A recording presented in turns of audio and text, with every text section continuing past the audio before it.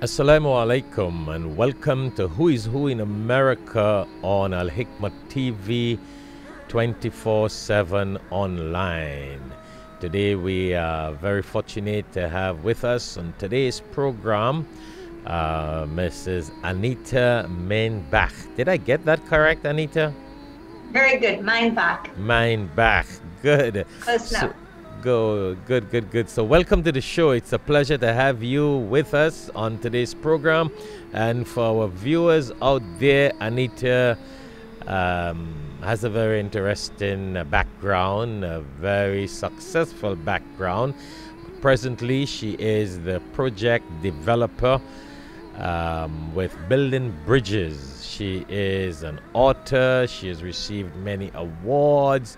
Oh, very interesting background, a lot of achievements. So stay tuned as we talk to Anita Meinbach about her career, her background, her profession, and her present activities with building bridges among children of different cultures, different religious background, etc., etc., etc.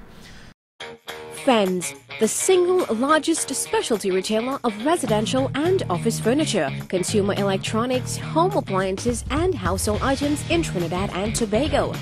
At Fens, we offer a large selection of high-quality products, honest and reliable service. We are passionate about serving you, and we're proud of the standard of excellence upheld by our knowledgeable staff, friendly delivery teams, and dedicated customer care associates. Visit Fens First, your friendly furniture, appliance, and electronic dealer since 1960. For all of your forwarding and freight shipping needs, we at Trin Forwarding International are committed to product delivery. At Trin Forwarding, we have the much needed experience, professionalism, and due diligence in freight forwarding, shipping, and cargoes. We deliver with timeliness and precision. You can reach out to us at our Caribbean office in Trinidad and Tobago, telephone number 868-624-6250, or our Florida, USA office at 305-887-9725. So, Anita, welcome to the show. I'm going to stay away from having to pronounce the Meinbach Please. in case I mess up with the pronunciation. That's fine. And thank you for having me. I'm really honored to be here. It's really a pleasure. I know that you got a very busy schedule with all your achievements in life. But before we get to building bridges with children of different cultures and different faiths, etc., tell us a little bit about yourself, because I'm sure our viewers worldwide would like to know who is Anita, what Anita does, what she did, how she achieved all these achievements. I know you got a doctorate from the University of Miami School of Education and Human Development. You got a master's degree in education. You major in education with gifted education. Again, all the 9 yards about education. You have 20 years of experience, and you have been working with Miami-Dade County Public School System for over 20 years in a wide variety of areas and different projects and programs. So tell us a little bit about yourself, maybe where you're from. You're originally from Miami, and how you achieve all these achievements. Okay, well, thank you. Actually, I was born in New York City, and my family moved to Miami when I was 8 years old. Mm-hmm. But you talk about me teaching for so long. Actually, my career in education started when I was about 5 or 6 years old in the basement of my house in New York City. Wow. I used to have a blackboard in the basement, and I had these dolls, and I would invite the neighborhood children to come over, and I would tell a story using my dolls, and then I do things with the chalkboard also. So my dream in life actually always was to be a teacher. Okay. And I had two dreams. My first was to become a teacher. Mm-hmm. And the second one is I always wanted to write a children's book. So my first dream came true. I graduated from the University of Florida, and I started teaching first in Atlanta, and then then I came to Miami from Atlanta. Having gone to Atlanta for 4 years to kind of have a different area to be in other than Miami, and then moved back to Miami. And so I taught for Dade County schools for, like you said, over 20 years, and taught, and I was an educational consultant for the county and had a lot of different jobs, speaking engagements, about education. And my other dream was to write a children's book. And that came true 2 years ago. A book my son and I wrote 20 years ago was published, called What Luck. So both of those dreams came true. And in the interim, other than teaching at the University of Miami, teaching at Dade County schools, I then went for 14 years and taught at UM. And I taught children's literature, language arts, and classroom management there. So basically, those are the main things. And I've written, as you said, I've written many books for educators, many of them having to do with language arts and bringing books into the classroom for children and integrating it. And I did 2 books on the Holocaust. My family is very connected with the Holocaust, and my husband was born in a DP camp. His family were Holocaust survivors. And basically these books, though, are for teachers and educators to use to teach the lessons of the Holocaust, about standing up for one another, about making, things are happening to your neighbors, your friends, whatever. You stand up for any human being. You stand up for right. And so that's basically what I have done. So tell tell us a little bit about your show on Channel 10, that famous Kids Beat magazine. Kids Beat magazine. Tell us about that, how it came about, how you got in that program, what you actually did. I mean, you are a specialist when it comes to kids and education, plus you have that 14 years, is it 14 years, professor at UM? University of Miami. University of Miami. That's phenomenal. Listen, to be deep in education as you are, it takes a lot of time. It takes a lot of effort. And we're really, really, really fortunate to have someone like you with us on the show today. So tell us about this magazine and Kids Beat magazine on Channel 10. You know how life happens, that somehow you meet people you never expected to meet? Yeah. And connections just form. Like you, meeting you. Oh, thank you. They think they have, in Yiddish, I think it's Yiddish or it's Hebrew, it's beshert, it was meant to be. And some things are just meant to be. And I had a second cousin who was one of her closest friends, who was a producer with Channel 10 in Miami. Yes. And we had the opportunity to meet. And she was telling me about this new program that she was going to be doing. And it was called Kids Beat Magazine. It was like a magazine program that they had back in the days, small vignettes on different stories. And she asked me to be the associate producer. So my first thing is I go into the studio there, and I got to meet one of the heads of Channel 10. And I don't tell this story much, but you're a great listener. He said, we have music for an opening song. And he played it for us, and I sat there and I wrote the lyrics for their song. And it just came. It was like crazy. And anyway, so my main job there was to come up with ideas for scripts. And they had a pool of stories and programs that had already been done in different places. So going through those and picking out the ones we thought would be most appropriate. And I got to interview, we had a host and a hostess. They were in their teenagers, right, who were the main people on the program, introducing each of the different vignettes, and I got to write the vignettes. So basically, that's what I did for the show. And it was a thrill to do it, actually. Wow, that would have been a lot of fun, right?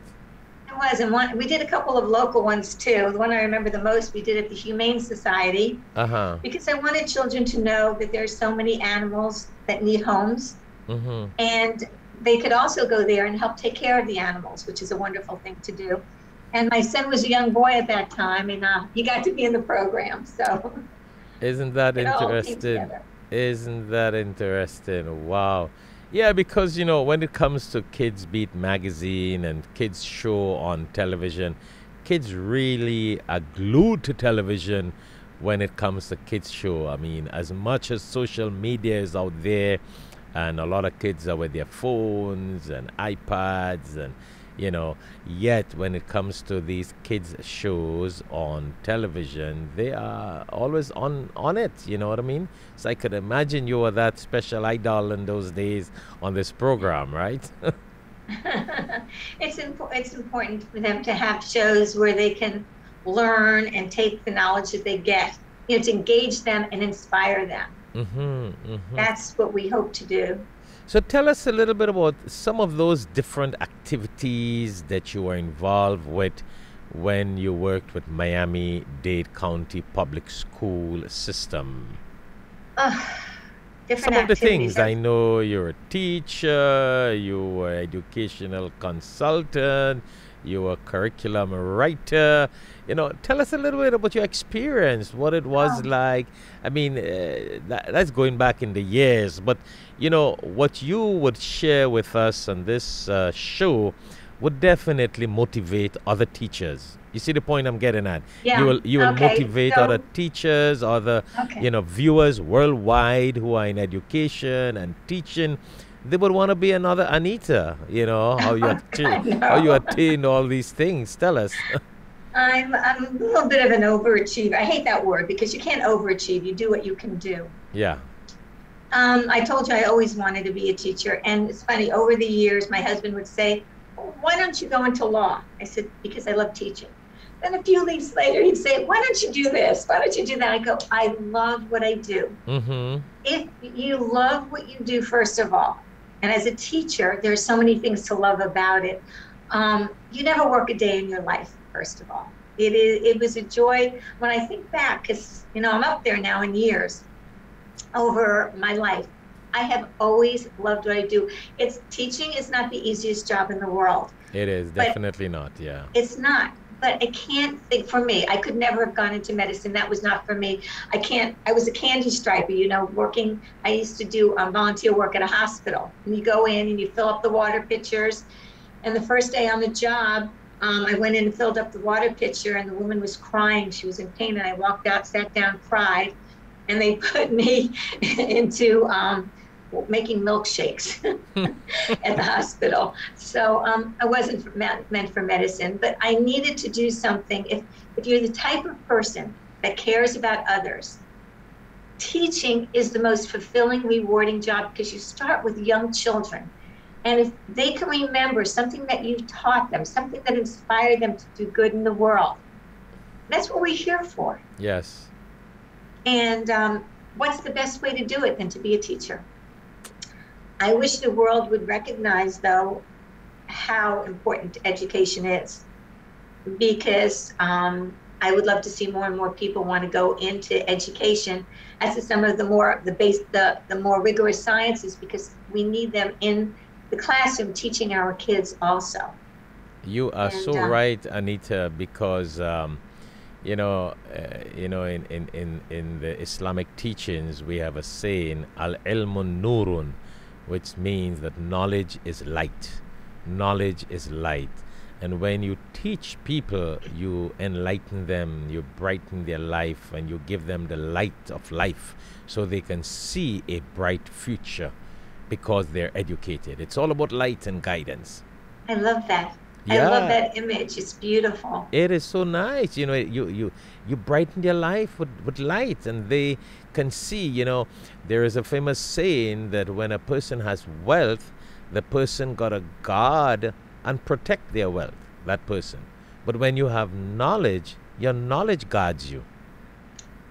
And that's what's important. There's so Yes.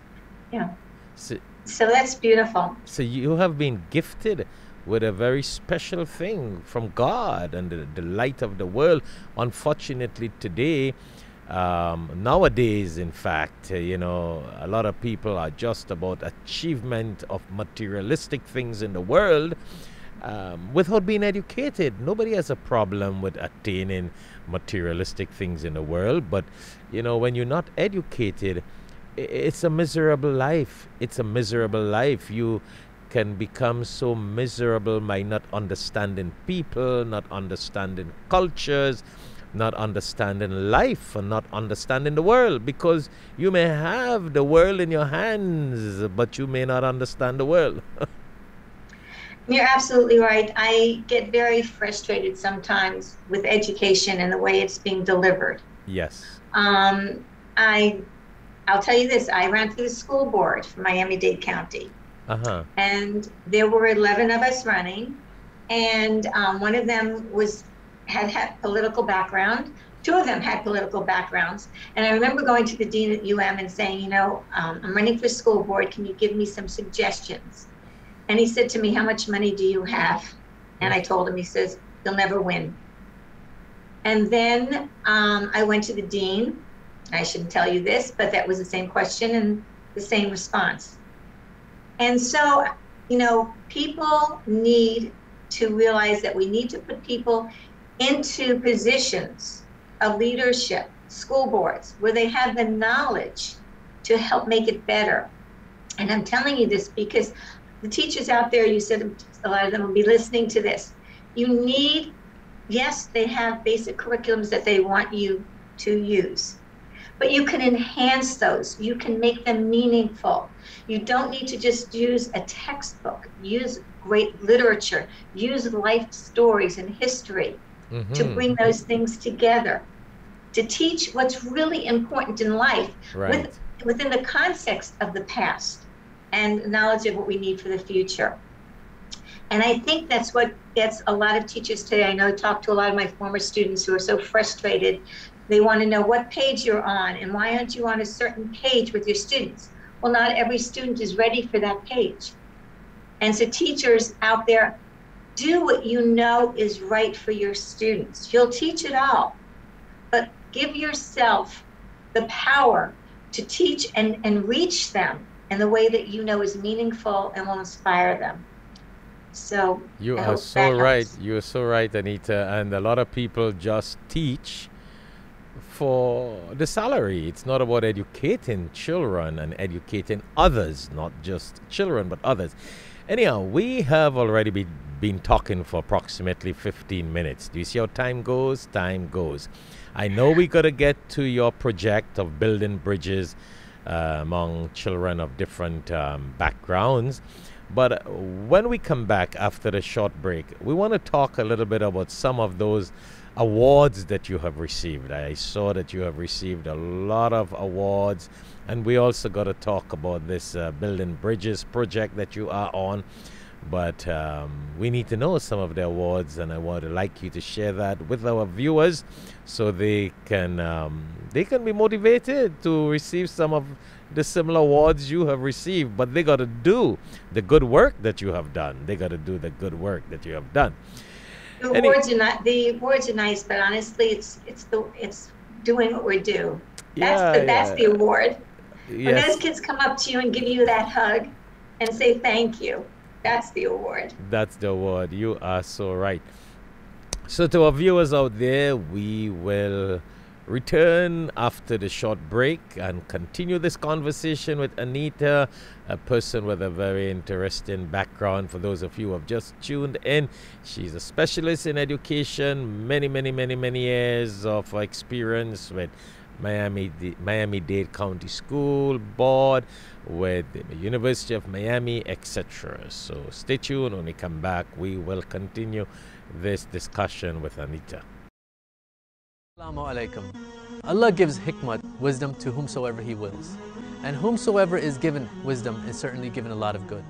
Only the people of understanding will benefit from the reminder. Tune in to Alhikmat TV for khutbahs, lectures, and Islamic reminders. Assalamu alaikum wa rahmatullahi wa barakatuh.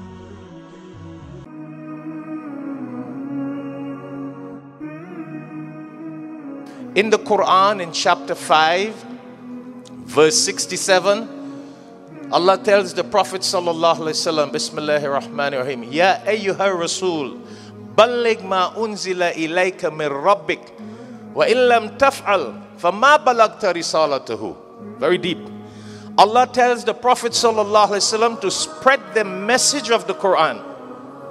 And he told the Prophet, and if you do not spread the message, you did not fulfill the mission of the messenger. So you and I are followers of the Prophet ﷺ. If we can afford one Quran, help us join in distributing the Quran. So if you can't afford one Quran, do it. $3. 10 Quran, $30. 100 Quran, $300.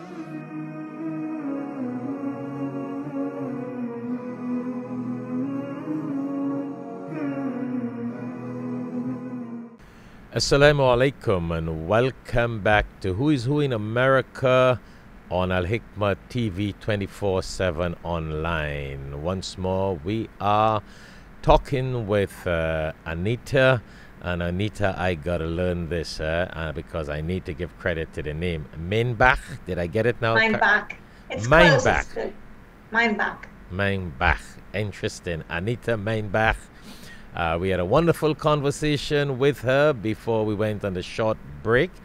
And I'm sure viewers out there would have benefited a lot from her teaching background, her educational background, and her career and profession in education.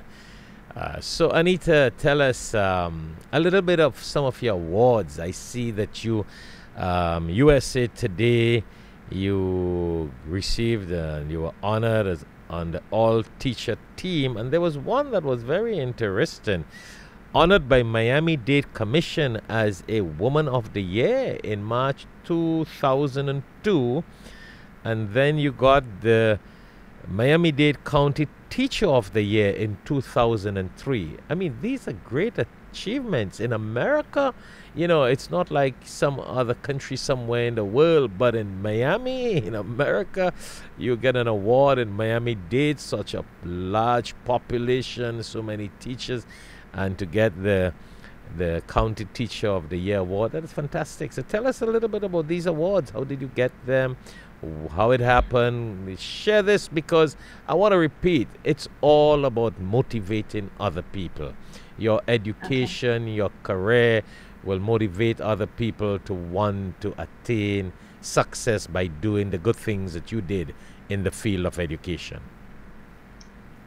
I will say that never in my wildest dreams did I ever expect those kind of things to happen. Wow. I did what I did because I loved it, as I keep saying. And so they were gifts, and I was overwhelmed to receive them because I never, ever expected it. I will tell you about one of the awards, though.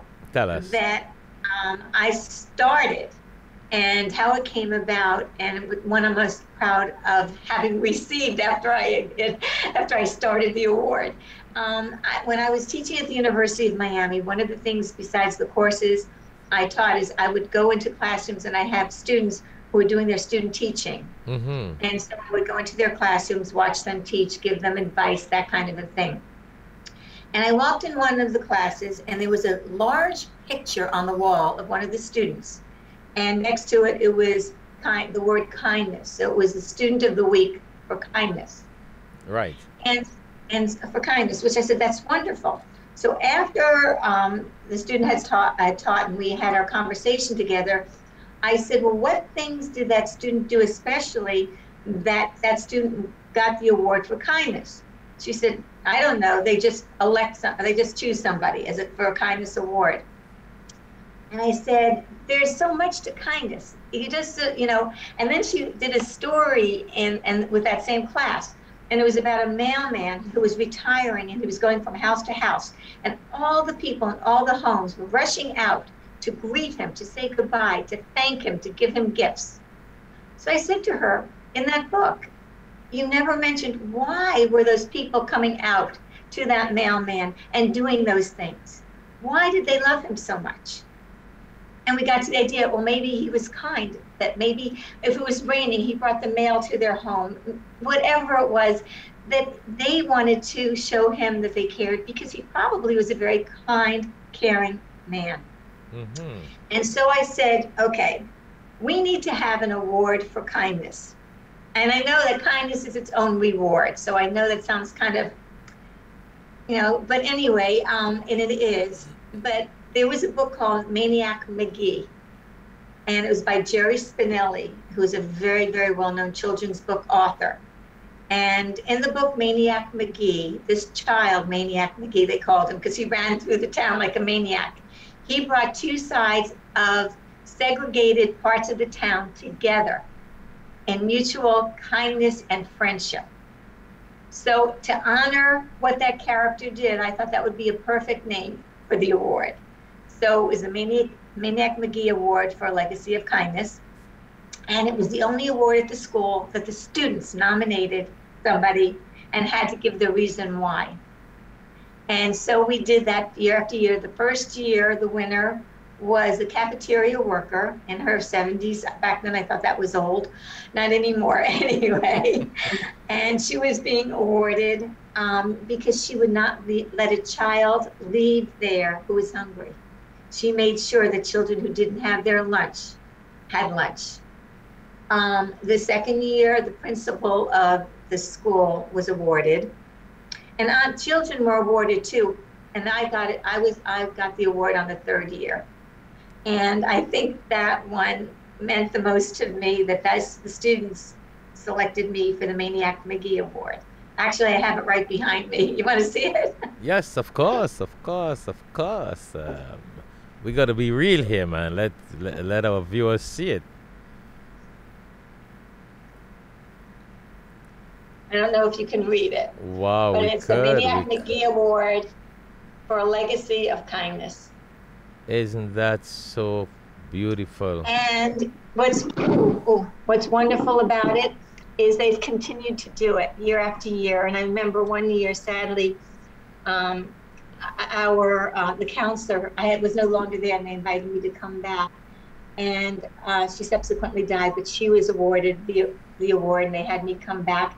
But the students got it as well. And you don't have to be the best athlete. You don't have to be the best scholar, but you can be kind. You can always be kind. Oh my goodness. What a beautiful award. It's not just about something, but just being kind. Your kindness led you to get in that award of kindness. And I think that is so very humble of you. It reminds me of all these beautiful sayings. There's a famous saying which says that when you're kind to people on earth, God is kind to you. And you developed that program or that whatever it was to guide people towards kindness, to encourage people to be kind. And I know the award is not the award, just a plaque cannot give justice to your kindness. That's just a symbol. But when you encourage people to be kind, it's definite that God will be kind to you and kind and merciful to you for what you do. I think that is so interesting nowadays. Anita, and I should be saying Dr. Anita. I apologize for that. I know that you are so humble to it. I should be saying Dr. Anita with all those degrees and achievement and your doctorate, etc. But a lot of teachers nowadays, in today's time, unfortunately, you don't see kindness anymore. You see a lot of arrogance, you see haughtiness. But I'm sure that your students would have learned a lot from your personality, your kindness, your humbleness. That goes a long way. The theory and the book knowledge is one thing, but the act of being loving and kind. When I was studying, Dr. Anita, and I have to say Dr. Anita, forgive me for that, right? I know. Don't worry. We have to respect your status and your achievement. When I was studying, I always remember this. I read a proverb, and I wish I had it still. I was about 17 years then. It says, a great teacher, and I hope I remember it, and you have caused me to reflect back when I was 17 years, and I can't remember how many years ago that was, right? It says a great teacher is not that person who got a great amount of degrees and knowledge, but a great teacher is that person who motivates a lot of people to become great students. Isn't that interesting? But it's so true. Yeah, a great teacher I is not... had that teacher in 6th grade who did that for me, who took this kid, the kids made fun of because I was short and kind of heavy, and he made me feel special. Wow. And I will never, ever forget him. You see the point we're getting at? And, we could talk about this with someone like you because you have that background. And I'm talking to you, Dr. Anita, and it sent me right back to when I was 17 years, which you were talking approximately almost 45 years ago. I remember that saying, a great teacher is not someone with a great amount of degrees and diplomas, but a one who can make a great amount of students, motivate people to be students, motivate people to study, to want to learn. Sometimes you have a teacher and the subject that they teach, you hate the subject. And it's more or less because of the way the teacher teaches it. And then you have another teacher who teaches the same subject and you learn to love the subject. So it's like education. You learn to love to learn and to be educated. So there are teachers who motivate people to want to learn and want to gain a lot of education. And God Almighty has blessed you with that personality.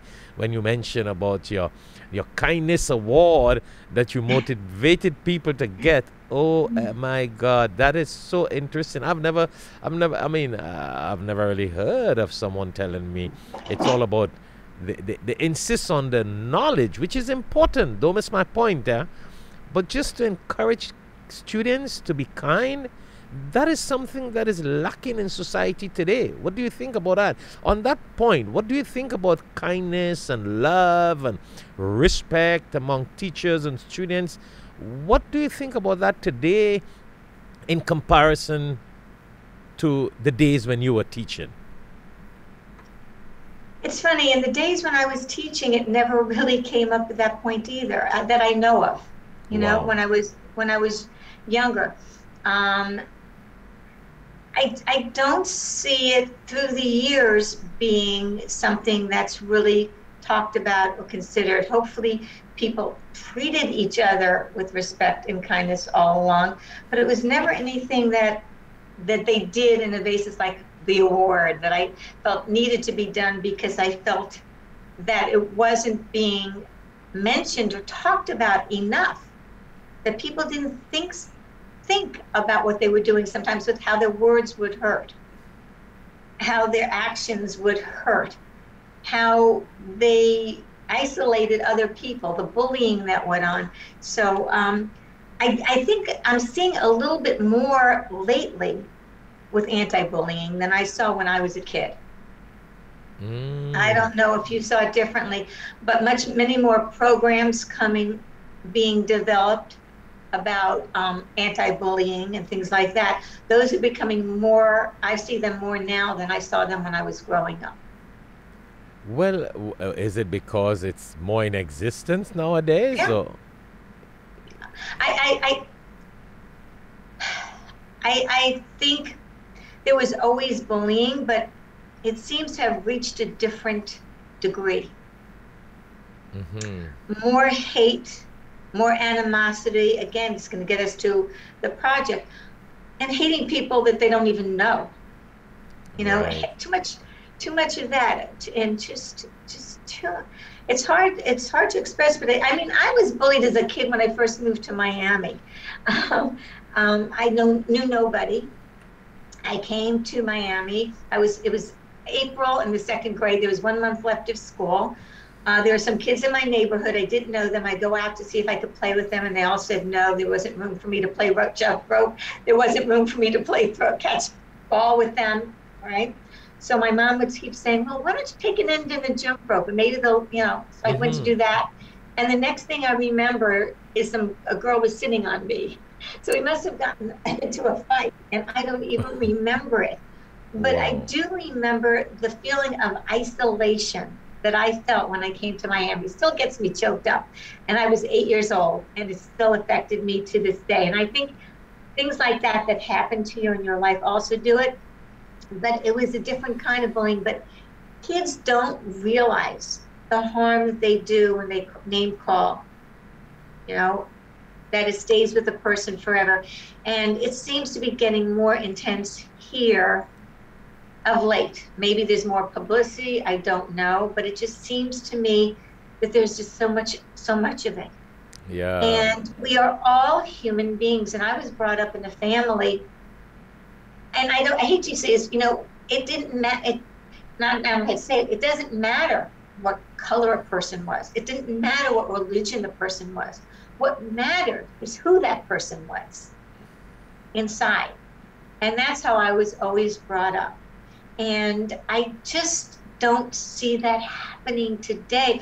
I see people being isolated for their color, for their religion, for their culture, or the language that they speak or don't speak. And I see just more and more. I don't know if it's the media focusing more on it. And if it is, it's good that they're focusing on it, but terrible that it's happening so much. You are so right. You're so right, because unfortunately, I'm sure the respect and the love that teachers and students had among themselves in those days, it's a whole different kettle of fish nowadays. It's a whole different kettle of fish. And you made a good point. It's a lot of hate. It's a lot of malice, a lot of prejudice nowadays. It's very unfortunate.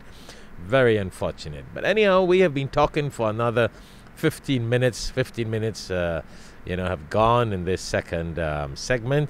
So when we come back after the short break, we're going to get into your present project. I wanted to leave that for last, because that's the whole thing. And I can now understand, we have spoken a couple times, but now, after listening to your awards and your kindness award and your educational background, and your teaching profession, now I sort of understand a little more, or even better, as to why you are so excited about this project of building bridges among children and people of different cultures and different faiths, etc. So when we come back, we're going to talk a little more about that, why you came up with that idea, what it is all about. We want our viewers to know. We want our worldwide viewers to know what you're doing and what you plan to get achieved and what you have done already on this Building Bridges project among children. So for our viewers out there, stay tuned. When we come back, we will continue this discussion with Dr. Anita, who, as we have said before and many times, I think she's a very chosen person by God, especially when she spoke about her kindness and her teaching career and the love and affection she had with students, teachers, etc. in her profession and career. So stay tuned. We got a very important topic to discuss with her when we come back. Inshallah, God willing. Assalamu alaikum. Allah gives hikmat, wisdom, to whomsoever He wills. And whomsoever is given wisdom is certainly given a lot of good. Only the people of understanding will benefit from the reminder. Tune in to Alhikmat TV for khutbahs, lectures, and Islamic reminders. Assalamu alaikum wa rahmatullahi wa barakatuh.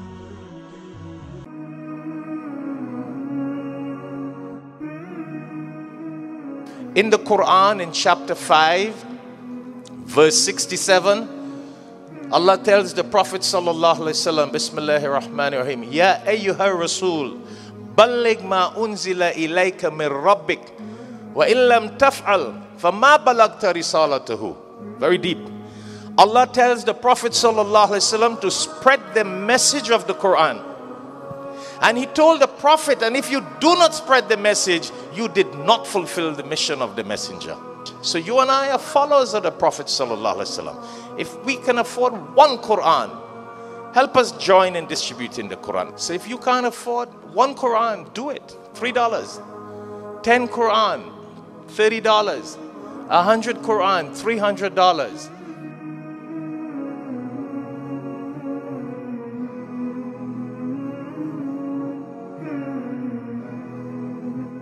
Assalamu alaikum and welcome to Who is Who in America on Alhikmat TV 24/7 online. For those of you who have just tuned in, we have been talking to Dr. Anita, a person with a wonderful educational background, not just book knowledge, but someone who, you know, emphasized a lot on love and kindness and affection in her teaching career. So welcome back to the show, Dr. Anita.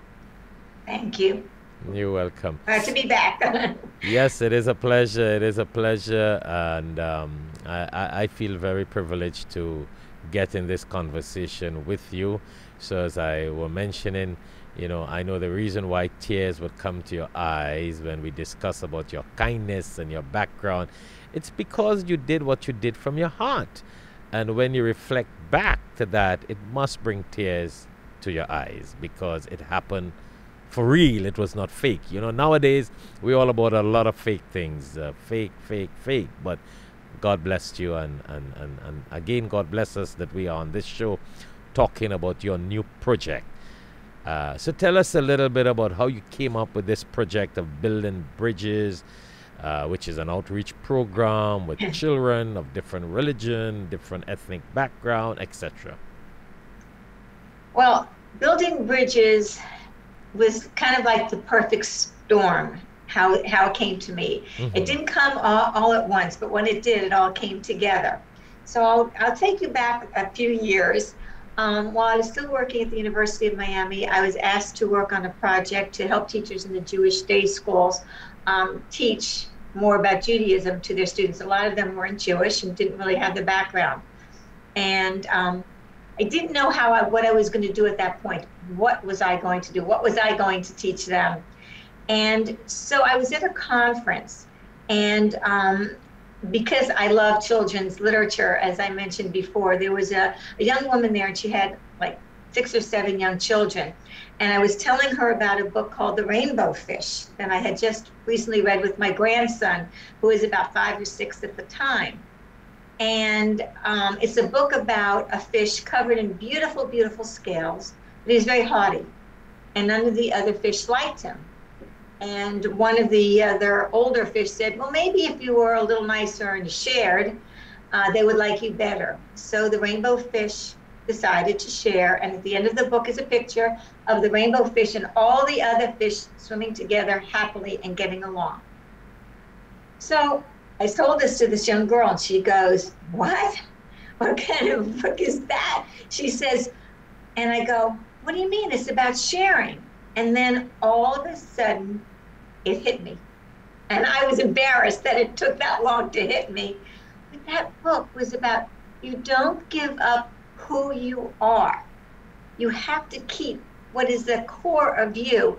And you can't change to please other people. You have to be the best you can be, period. Truly. And this fish gave up essentially who he was to be accepted. So I said, okay, I'm going to take these wonderful books that have wonderful values, and in this case, they're Jewish values, but we all know they're not Jewish values, they are universal values.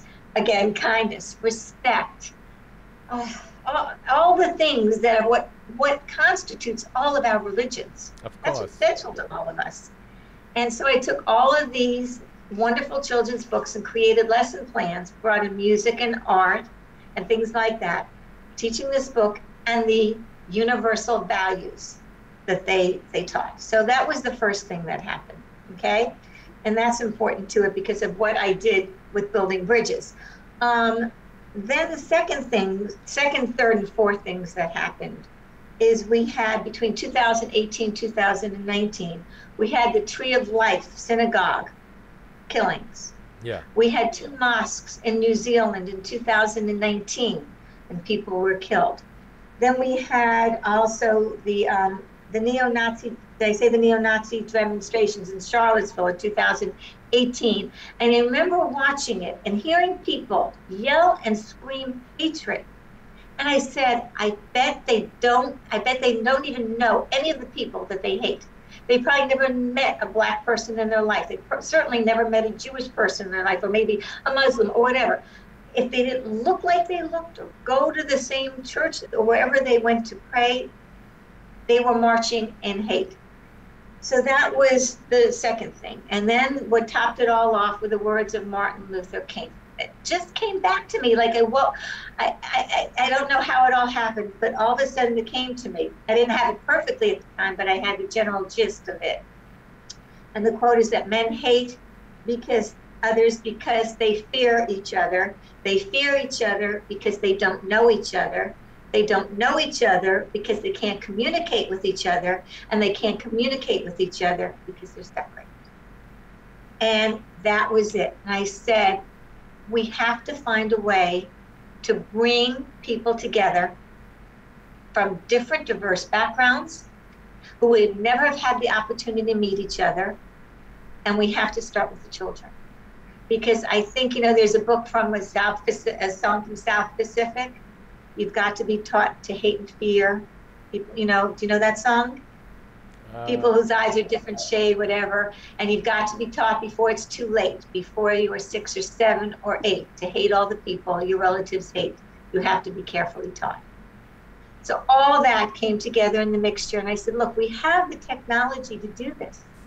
Yeah. We have Zoom technology. Now, this is before the pandemic, but we have Zoom technology. We can bring kids together. They can talk with each other through Zoom in their own classes. And why not have them start talking about children's books? Teachers use literature in their classes. The teachers can determine together, the teachers who are paired, what books they would like to do. The students can talk among themselves in their own classes, but once every couple of weeks, they could meet with this other population of students and discuss the book, connected to their own lives, their own realities, their own hopes and dreams. Mm-hmm. And so that's what we did. And I started off 2018, 2019, before the pandemic, a year and a half before the pandemic.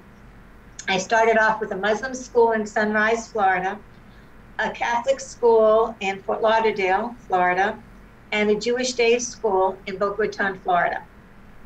And we started with 5th grade classes in each of these schools.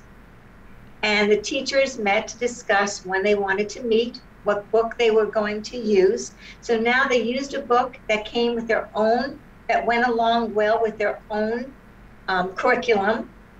So it wasn't one extra thing that they had to do. It didn't cost anything because they were reading these books anyway. And they decided they would meet once every 2 weeks for 45 minutes. And they started the sessions off with things like boundary breaking. It's just a strategy where you just ask questions like, what's the most beautiful sound you've ever heard?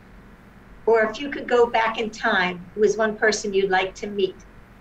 And each child, they would get the question, and each child in the room would give their answer in both sides. And then at the end of doing a few questions, they would talk about things like, who's one person in the class you'd like to ask another question to? Or who sounded the most like you? Those kind of things, to get to know and get familiar with each other. So we did that the first time, and then every time we met, they did that for 5, 10, 15, about 10 minutes actually before they discussed the book. Right. And little by little, as they discussed the books of literature and made connections to their own lives, they started realizing how much they had in common. And it was really wonderful, the results, and I will share the results with you in a minute. But it was very interesting to see how comfortable they were. And oftentimes, like one person would say, it's our holiday this week, we are celebrating. Mm-hmm. And they would talk about the religion they were celebrating. And then the other school would say, we have religion, we do certain things like that. There were similarities. Or we have a holiday, you have Christmas, we have Hanukkah. And they would see a lot of the different similarities at times. And then they got so comfortable that one of the times, the students in the Muslim school, one of the times I was at Adana Klein Jewish Academy, I went there and watched in person. And they asked the students, do you ever feel uncomfortable wearing the hijab? Am I pronouncing it correctly? Yes, totally correct. What? I said totally correct. Okay. And they asked the boys, because the boys wore a head covering very similar Right. to the head coverings that they wore in synagogue. Yeah, the kippah. And so, right, kippah. And the girls said, some of them said, yeah, sometimes when we go into a store, we feel like people are looking at us and we get uncomfortable, which says a lot. It made me feel very badly, but it was very honest. Mm-hmm. And the boys said, no, it doesn't bother us at all. But they felt comfortable enough that not only, and they were birthdays, they celebrated, and little by little, and even a semester, it made a huge difference.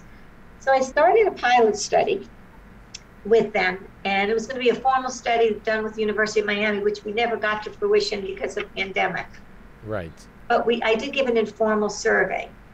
And I'm just going to read this if it's okay. Yes, but before you get on that, I must mention a very interesting point in this whole project that you have. I love that vision that you have, which is called a culture of kindness. It brings me back to what we were talking before. I mean, it's so interesting that you brought up you have that terminology, or you have used those words, a culture of kindness.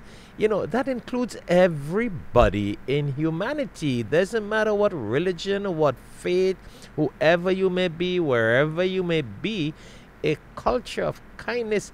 I mean, that includes even the dogs and the cats and the animals. Yes, of course. Isn't that so wonderful? I love that. That's why I told you, Dr. Anita, I am very happy that you have discussed this with me, and I consider it an opportunity to work with you in this project. This is a phenomenal project that is very important and mostly needed in today's time in the world. So continue what you were going to say. Well, I have to tell you this one thing. When I got off the phone talking with you the first time, I was jumping. Why? Because you got it. So many people, I tell them in their eyes, like, oh. And you said basically what you said, and I felt so validated in a way that I'm not alone in this, because sometimes it's very isolating when you do something, you build something kind of by yourself, and needed people like you, because without you and a few others that I've met now along the way, I knew I'm on the right track. I know this is important, but it was so wonderful of you to share your thoughts and feel the way that you did. Thank you. So thank you very much. Thank you very much. I appreciate that. I mean that.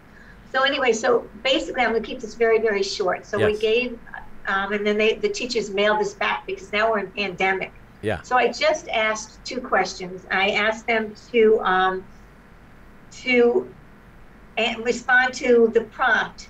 When I began building bridges, I never imagined I would, and something that they got from it. And this is what one student said. At the end of the first year, when I began working on building bridges, I never imagined that I would be making new friends from a different school and religion. I never imagined it because I've been at my school for so long, I can't imagine making friends with a school I was unfamiliar with. And then she followed this with her takeaway. She wrote, I learned a lot, but one thing I learned was that just because we are different in some ways doesn't mean we can't be friends. Wow, that is deep. That is very deep. And I'll tell you one more. One student at the beginning said, why would we want to meet them? They hate us. Mm-hmm. And then she said, they don't hate us. And now we're friends. Wow, this I can see this project joining hearts together, bringing hearts together, and that is where we need to start with its children, who are the leaders of tomorrow.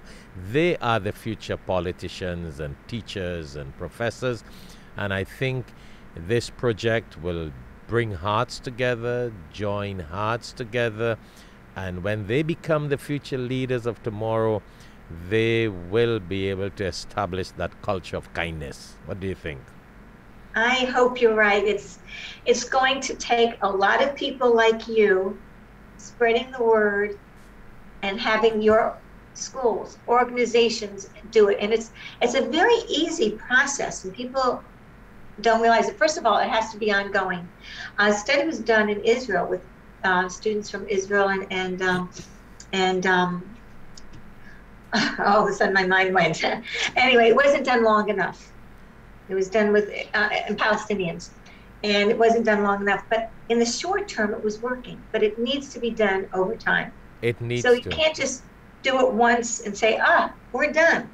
So it is a commitment, but it's a commitment, like I said before, it doesn't cost anything. It doesn't take any extra time for planning. And the differences are just overwhelming to me. I think and so what I'm doing now, so to give you a little idea of where I am now, okay. I with the help of another co-author, we created a guide to building bridges. Mm-hmm. And it tells, there are 10 basic steps, very simple, how to set up the classroom so the students can hear each other, how to do building bridges, how to get kids to have conversations so it's not question and answer, so that it's very meaningful. All that is done. We are going to have a website. I just finished a grant and submitted it, but no matter what, we'll have a website. And on the website, people will be able to go on, put their names in and their school. So it won't be any personal information, what grade level, and each school will have a contact. So people could go onto their website, go to that page, find people who want to partner, and they can also put their names to be a partner, call the school, get a hold of the contact person who's been established, and they'll pair the teachers. The teachers can meet together through Zoom, through TV, whatever. They could be on the other side of the world, for all we know. Yes. And they can get to know each other, feel comfortable, and then start building bridges. So it's a very easy process. The website will be there. It's going to happen. We're waiting for the grant, and if that doesn't, I will find a way to make it happen anyway. And it'll be easy. It's so easy, and it just needs people like you saying, you know what, let's try it. And the kids, the principal or the teacher of one of the schools wrote to me. She said, all of them want to be in the 5th grade now. They can't wait because they want to be part of the program. Yes, of course. And I got wonderful responses from the principal saying about the critical thinking that their kids were doing as a result and how meaningful it was. And that was only with each class doing it. One class I did it for a year, and the other for half a year, and then the pandemic hit. And it was hard enough for them to do Zooming with what they had to do. So. May God continue to bless you. It's really a pleasure again, and we will get a lot of things working on together. All right? God willing. God willing. And in Arabic we say, Inshallah, God willing. Inshallah, God willing. Inshallah, God willing. Fens, the single largest specialty retailer of residential and office furniture, consumer electronics, home appliances, and household items in Trinidad and Tobago. At Fens, we offer a large selection of high-quality products, honest and reliable service. We are passionate about serving you, and we're proud of the standard of excellence upheld by our knowledgeable staff, friendly delivery teams, and dedicated customer care associates. Visit Fens First, your friendly furniture, appliance, and electronic dealer since 1960. Royal Bengal Trading, importer, exporter, wholesaler of Bangladeshi Indo-Pak groceries and spices. We specialize in various authentic Indian masalas, juices, flours, rices, and spices. We offer exclusive brands as Ocean Pearl, Shan, National, Tilda, Himani, and many, many more. We're located at 36B Coroni Savannah Road, Charleville, Chaguanas, Trinidad and Tobago. You can call us at 473-4676 or call 476-3117. Email us at wahabdk@gmail.com.